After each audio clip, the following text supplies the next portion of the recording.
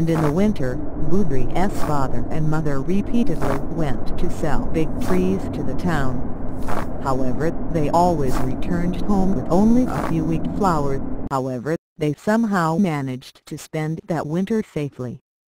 And it has become spring again.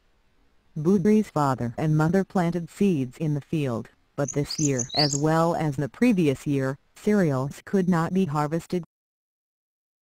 And in autumn, finally it has become a real famine. At that time, there were no children coming to school anymore. Budori's father and mother have completely quit their jobs, and they frequently consulted carefully, went out to the town and sold trees. Sometimes they brought back some grains of millet, but sometimes they did not have anything and were disappointed and they came back. And this family spent that winter by eating the fruit of Quercus serrata, the roots of Kudzu and Warabi, the soft skin of wood and various things.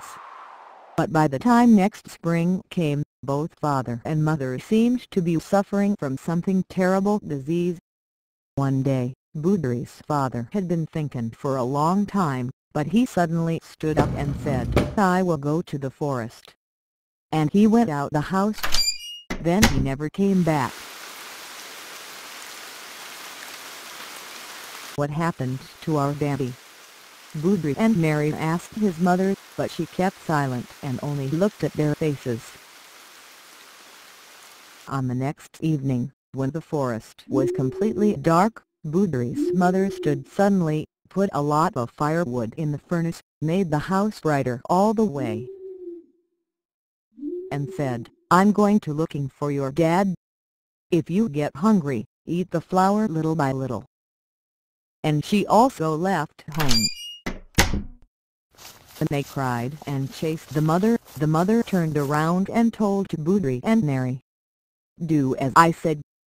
And she quickly went into the forest. Budori and Mary went back and forth many times and cried around and walked around. At last they could not stand it and went into a dark forest. They walked wandering around the hop gate and around the spring water and called their mother all night. From the trees of the forest, the stars were shining brightly.